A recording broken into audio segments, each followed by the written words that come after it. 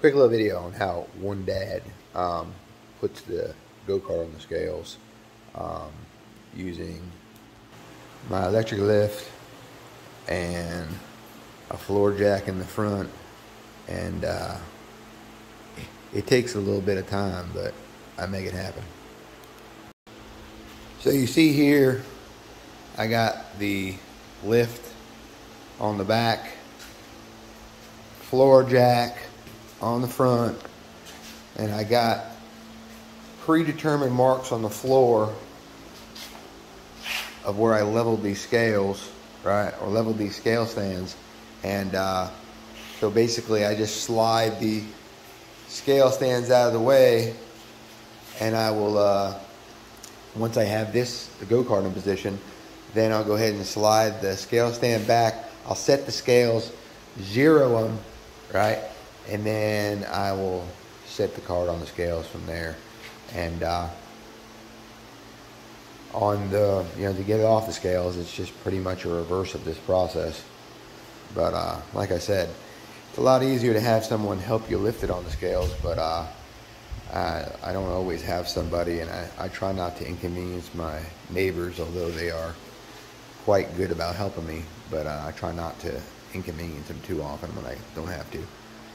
Especially like right now, it's like 12:30 in the afternoon on a Monday, and they're all at work. All right, so I'm about ready to set the go-kart on the scales. I did not forget to zero. Well, maybe I should zero out my scales. Zero out my scales.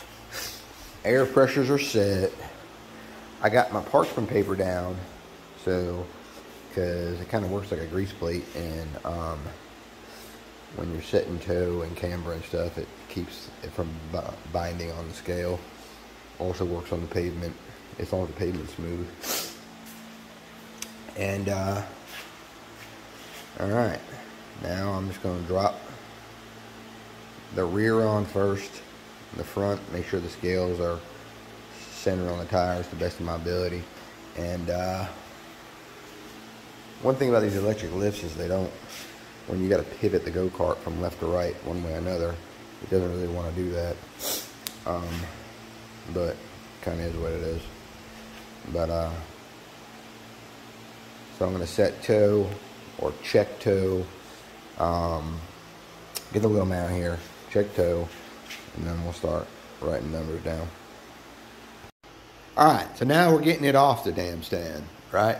So you notice I already took my wires off, because if anything falls, I don't want it pulling on one of the wires. I'm going to go ahead and get my my scales out from under there, right? That way when I'm sliding things around, nothing falls off or whatever.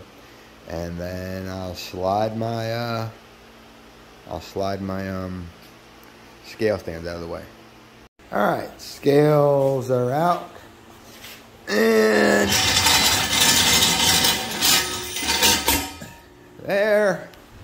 And I've noticed, for some reason, that it works a whole lot better to drop this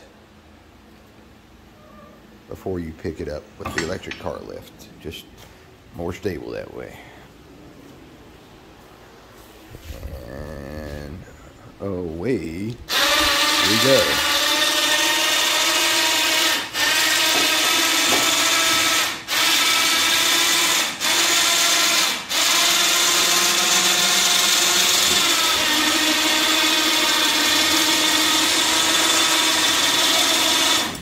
And that is how the one-man dad can set this, I don't know, 250-pound go-kart, I guess, on the scale stand without the kids' help.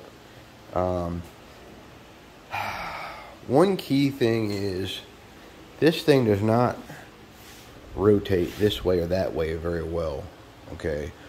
So you need to have the go-kart, when you're lining it up, as straight as possible. And that's how I do it.